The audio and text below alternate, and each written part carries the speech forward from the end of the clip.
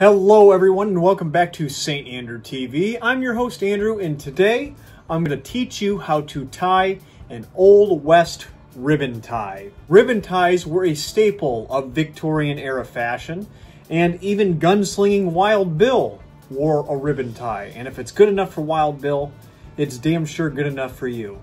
On top of all that, I'm also going to teach you how to make your very own ribbon tie. So let's untie this thing and get to work. So once you get a piece of ribbon that is about 5/8 of an inch thick, and it can be up to 7/8 of an inch thick, that's about as much as you're going to want to go though, because then it'll become more problematic when you're trying to knot it. But put your base silk ribbon around your neck, and I measure it down to about my hips and then cut off each end.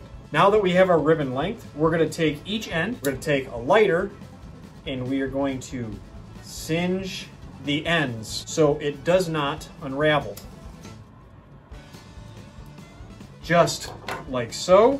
And give that a second to dry up, which it is now. We are good to go. You are going to put it around your neck. You want it coming down equally on both sides. You're going to take your ribbon and you are going to cross it. Now I cross it with the right side over the left side.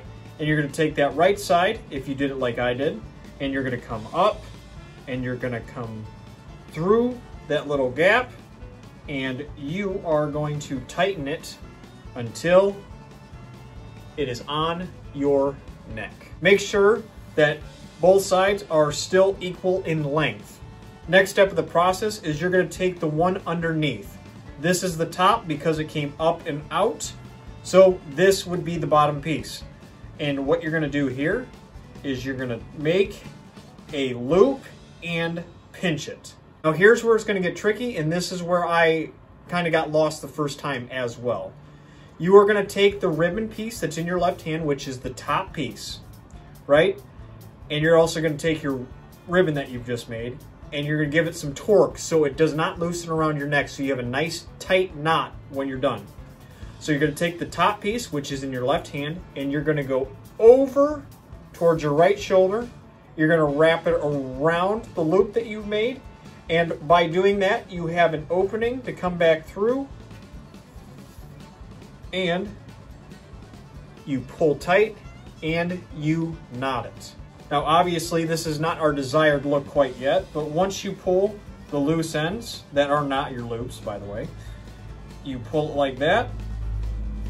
And there you have it.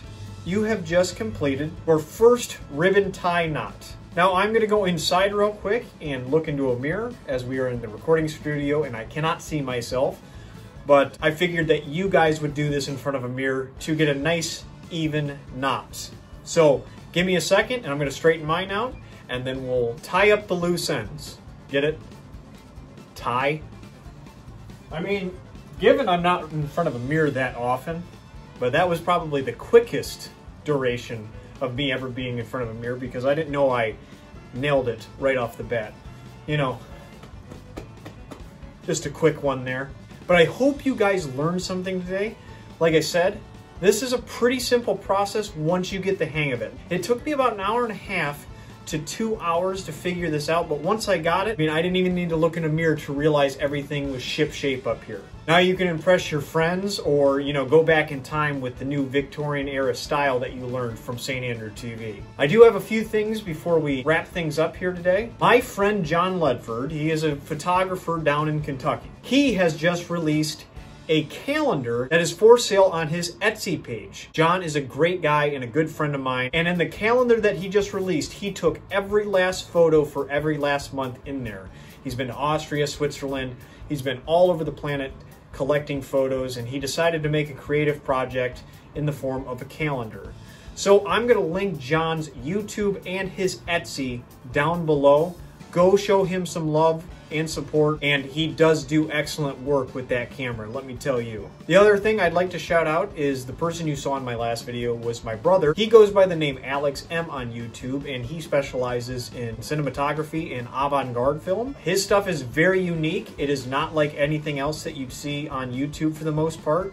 It's very creative, I must say, so go check him out. He will also be linked down in the description. And that should be it for us today. My name is Andrew with St. Andrew TV.